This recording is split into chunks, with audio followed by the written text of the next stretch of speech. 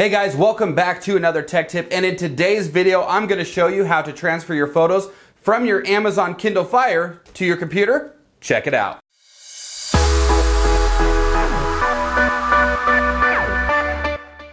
Now, one thing I will say is that the Amazon Kindle Fire and typically an Android tablet are very similar. They do use a lot of the same code. However, there is just enough difference in both of the operating systems that I think it'd be beneficial for us to be able to create and make a video on how to actually transfer the files from the tablet, the Amazon tablet, over to your computer. So let's go ahead and go over to the computer and let's get started. Now, first things first, before we get started, we're gonna need a couple different items. And while I'm grabbing those items, don't mind the ridiculously cheesy Happy New Year background I've got on the wallpaper here for you guys. I hope you guys do have a Happy New Year. But without further ado, what you're actually going to need for this is you're actually going to need, of course, your Kindle that you have. And then it's best preferred that you use the cable that actually comes with it, just because some third-party USB cables may not actually have the ability to transmit data. So the one that does come with it is definitely a charger slash a data transfer cable. What you're going to want to do is go ahead and plug it in. Once you've connected your Kindle Fire to the computer with the USB cable, you may get a little tone that indicates that it has connected. If you don't, what you'll need to do is you'll need to put in your passcode or your password for your Kindle Fire, and that will allow it to finish the communication to the computer. What we're going to do first is we're going to add one extra step, and this is to create a folder that we're going to use later on in the video to actually back up the files to. So right here on the desktop, we're going to make it simple. You can put this file anywhere you want. If you have a specific location where you store your photos, or if you use the default pictures folder of the actual computer, I'm just going to go ahead and put it right here on the desktop. And to do that, we're going to right click, come on down to hover over new, and then left click on folder. And let's just go ahead and name this 12/28/2017 for today. And then I'm going to do Kindle backup. You can name this folder whatever you want.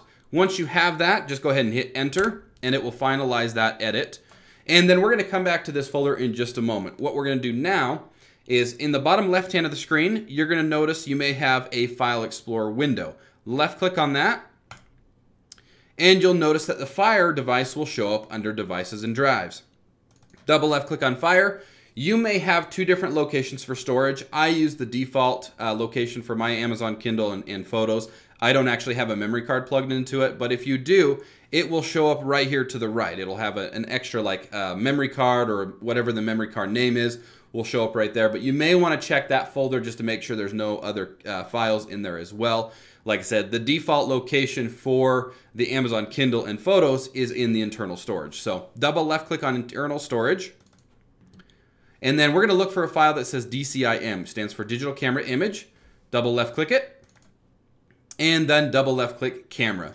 You'll notice I have two pictures in here that I've taken just for test purposes. And what we're going to want to do is we're going to highlight by left clicking and dragging, and that'll make all of the images that come in contact with that left drag, that'll select them, allowing us to copy those over. Or if you hit Control A, that will also copy any folder in there. And since we're doing a mass backup, hitting Control A is probably your best bet so we can back up all of those photos to the computer. Then what we're going to want to do is we're going to want to navigate on the desktop and find out where we put that folder. So what we can do, if you look on the left-hand side or just to the left of desktop, you're going to notice a little arrow. Left click on that, and that's going to give you a little drop-down tree of all of the little folders that we have created on the desktop. You can see that we have the 12/28/2017 Kindle backup folder right there. So what we're going to do is, again, we're going to go ahead and make sure we've got all of the images selected, and we're going to drag them, and then we're going to drag them by holding left click and then let go. You may see a progress bar that comes across the screen, or you may not. Either way, let's double check and make sure that that information or those photos have actually backed up to the folder.